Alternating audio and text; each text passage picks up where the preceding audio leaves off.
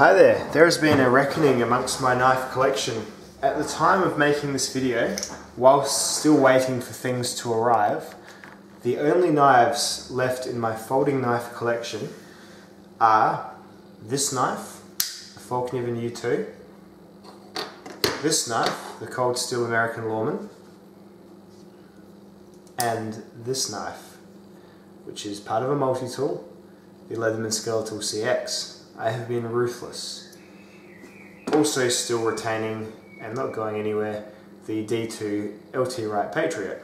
However, apart from Swiss Army knives, which I still have a few, and cheapo knives which aren't really ever going to be sold because they have no real value money-wise, like Opinels and Victorinoxes and things like that, you know, basic Victorinoxes, these are it. These are the ones that survived the cut. So I'm just going to do a long-term follow-up on this knife, the Fallkniven U2.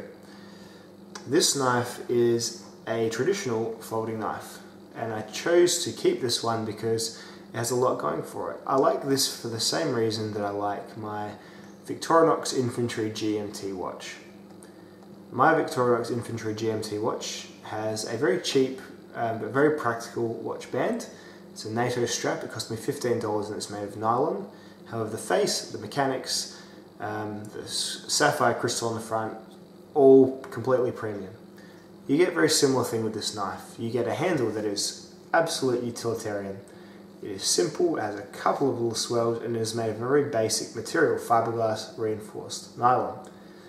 It is when you move to the blade that you get where all the energy has, and all the money has quite rightly been put.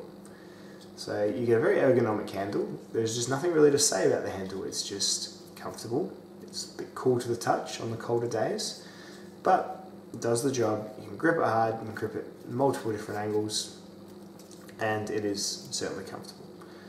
However, the real star is this super gold powder steel blade, which over my testing of this knife and the previous Fallkniven folding knife, I had the U4, which I upgraded to this knife. It is truly a super steel. It is an old super steel. You know, early 2000s super gold powder steel started to be seen, but it is most certainly a very, very high performing steel. Up there easily, if not better than CTS XHP, and matching the ZDP 189 of the Spyderco Dragonfly, which yes, has left my collection.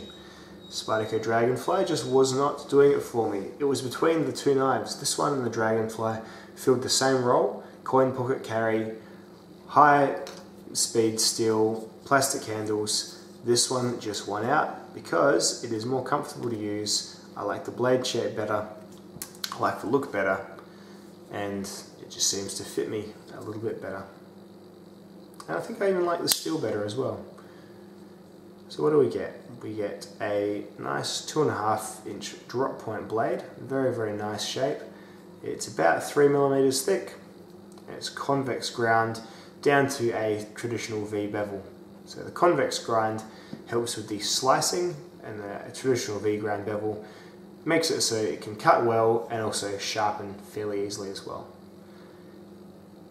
The steel is super hard, well, fairly hard anyway, 62 on the Rockwell scale, and it stays sharp for a long, long time.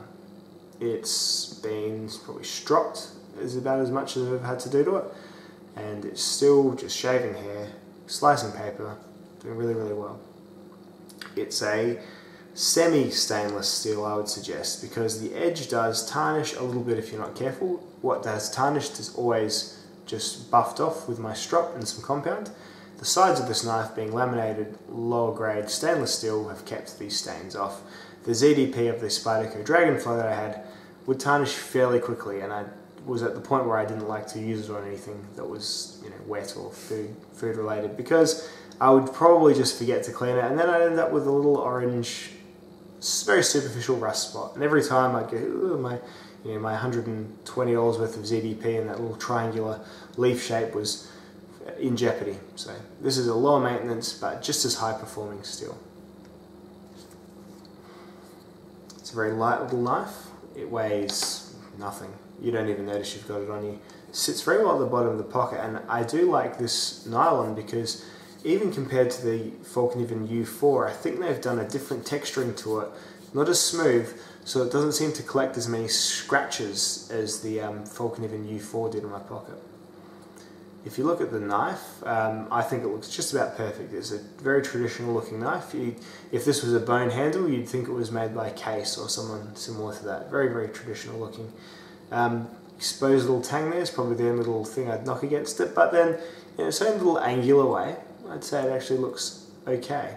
It's not terrible, it's just probably something that you'd rather was nice and smooth, so it just wasn't a catching point. It's a lock back knife, no bells and whistles, no triad, nothing like that. Lock back works well enough, it certainly has decent lock up. However, the one thing that has surfaced over the use is this. This is a new thing. This hasn't always been doing this, where when you cut against something, and I'm not going to put my finger on to cut it, say I'm pushing against something hard,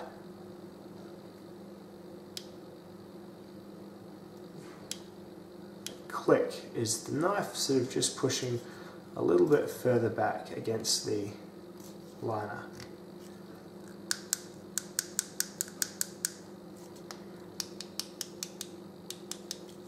There's no real movement, it's just the click.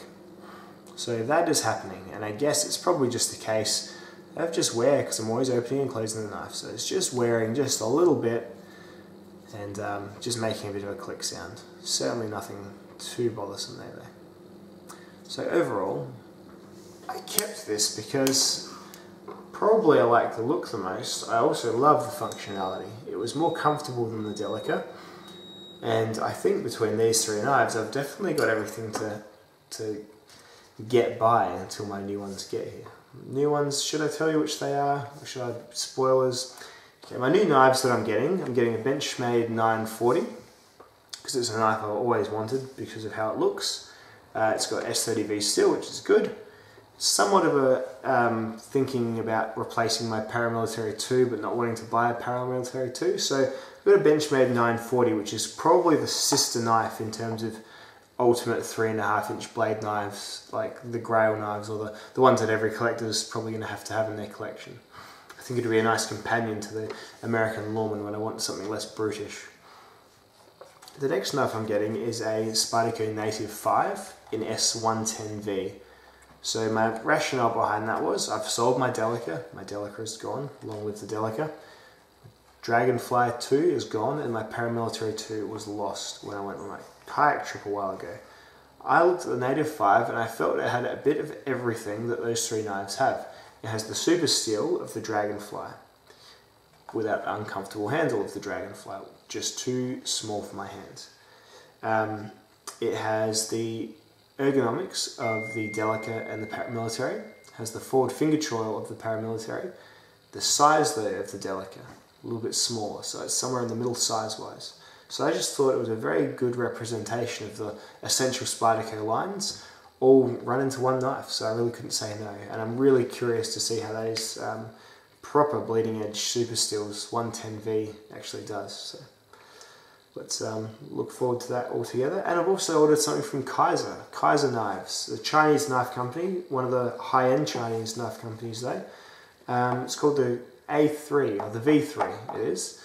It's a VG10 thumb stud line lock folder. So just got that out of curiosity more than anything, something that I don't really see other reviews on, so I look forward to getting that in hand as well. So while the knife collection is small now, it shall definitely return, just with some higher end stuff, fewer higher end things. And after that it'll be the Spyderco Mantra, probably the Mantra 2, and then the Line Steel TRE. They're the other ones on the list for this year. So look forward to those, fellas. Anyway, Fallkniven U2, long-term thoughts, and general knife collecting discussion. There we are. See you in the next video, chaps and chapettes.